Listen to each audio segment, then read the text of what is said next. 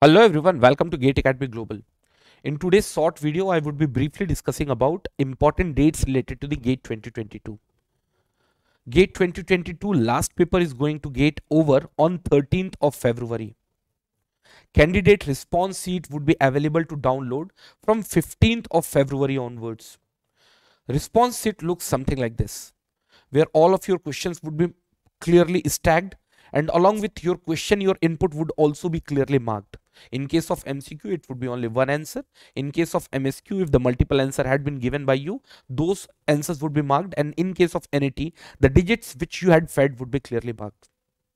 But nowhere it would be clearly visible that the input which you had given had been taken as a correct or wrong input, because answer key has not been yet released. That means only question and your input would be clearly visible. The next important date comes is being the answer key available to download from 21st onwards. So answer key looks something like this. Usually the first column used to be the serial number, the second column used to be the session at which your gate paper is being conducted, the type of question which is been MCQ, MSQ, NET, section which includes two sections, general aptitude and your core subject, like in electrical it had been EE, and here comes your answer key, and here comes the weightage of the individual question. In case of MCQ, you will be having either A or B or C or D. In case of MSQ, you will be having a multiple answers. A, B may be combination of A, B, C, D. And in case of NET, you will be having a range. And the range is being a closed interval. That includes the lower limit, upper limit, and in between all of the data between lower limit to upper limit. Like if I take the example of 4.1 to 4.4, all of the data between 4.1 to 4.4, including 4.1 and 4.4. Anywhere, if you had been following your answer or your answer had been falling in anywhere, it would be accepted as a correct answer. The next important date is being the challenges by the candidate on answer key with a payment of 500 for the each question, and the span of time is being 22nd to 25. Anyways, if you want to challenge any of the question, you had to pay the 500 rupees for each of the question. What does that mean by the challenge?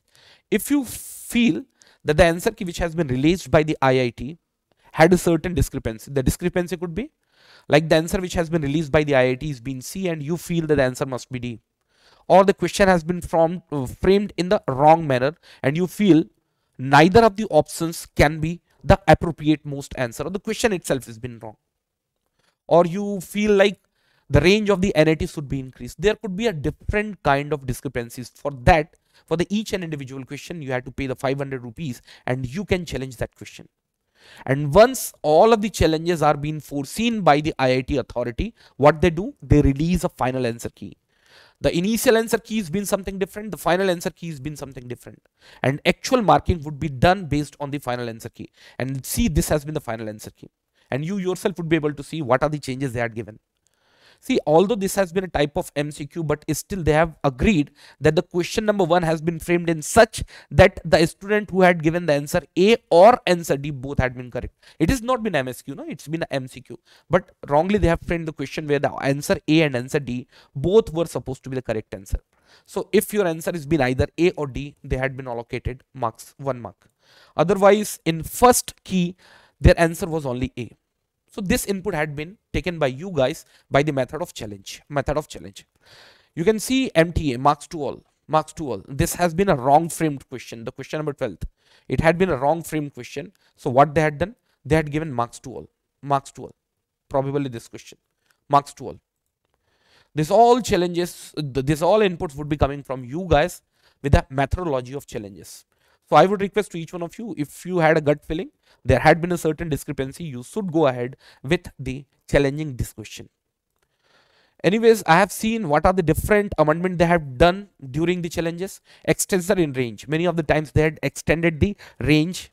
If this input had been keep coming from the student with the genuine input, I have seen the range of the NET has been increased.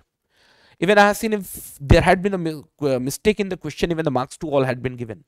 And sometime I have also seen range is being like -3 to -2, like I have seen the range is being 2 to 3. Sometime this range has been also taken from -3 to -2, because the problem is being framed in such few of the questions were students were getting minus answer and few of the students were getting plus answer. And in problem, nothing has been properly written.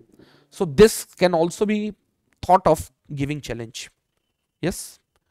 Announcement of the final result that would take place on 17th of March. Generally, one day before itself at midnight, the result gets uploaded, but still officially it is going to be released on 17th of March, and your final scorecard would be available to download from 21st March onwards. If you guys are having any kind of doubt, you can put it over the comment box. I would try to give the genuine answer for those questions. Bye bye. Take care.